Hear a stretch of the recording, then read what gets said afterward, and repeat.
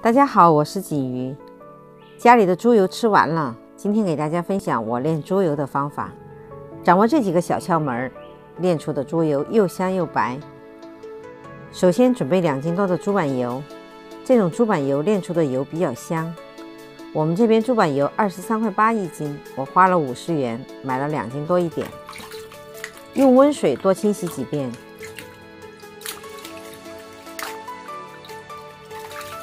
洗净后，先把猪板油处理一下，去除上面没有剔干净的淋巴结。我买的这块还比较干净。然后切成2厘米宽的小块，这样更有利于出油。全部切好后备用。现在把炼油的香料准备一下，把大葱拍破切断。老姜切片备用。锅里烧1锅开水，倒入切好的板油，焯水，放入姜片和葱段，倒入料酒去腥。水烧开后，减去葱姜不用，然后将猪板油捞出。再次烧1锅开水，给板油进行2次焯水。快速的再过1遍热水，相当于再清洗1遍，这样炼出的板油只有香味儿，没有异味。焯水后快速捞出即可。把锅洗净后，在锅中倒1碗清水，再倒入焯了2遍水的板油，开中火，开始炼猪油。整个过程只能开中小火，千万不要开大火，开大火会炸锅，还容易糊。就这样慢慢翻炒，锅里的水分慢慢变成乳白色。10分钟后，锅里的水分慢慢减少，然后锅里的油渐渐变成透明色。再改成小火，慢慢的熬。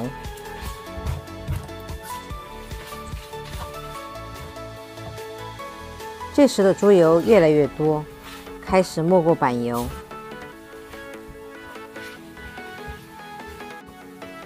放入葱姜，把葱姜的香味熬进油中，可以起到增香的作用。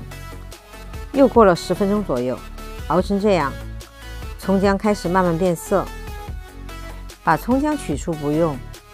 这个时候的板油虽然还没有熬得很干，但是不能再熬了，再熬猪油的颜色会变深，而且会有糊味。接下来准备一个干净的盆儿，加入1勺盐和1把花椒。盐可以延长猪油的保质期，花椒可以增加猪油的香味儿。接着把猪油渣过滤后倒入盆中，把油渣稍稍挤压，充分的挤出猪油。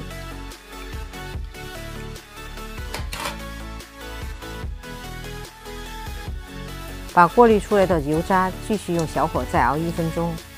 熬出的油如果颜色不是很深，就直接倒入盆中；如果颜色很深，就倒入单独的小碗中。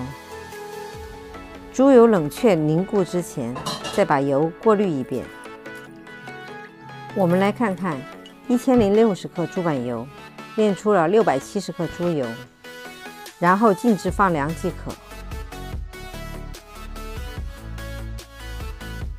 把剩下的油渣加入白糖，就是我们小时候最爱的零食。油渣还可以用来煮汤、炒菜。好了，猪油和油渣就炼好了。熬好的猪油冷却后可以常温或者冷藏保存，这样炼好的猪油又香又白，没有一点异味，用来炒菜、做汤都非常的香。常吃猪油可以延缓衰老，保护眼睛，做法也简单。喜欢的朋友可以关注、收藏、转发。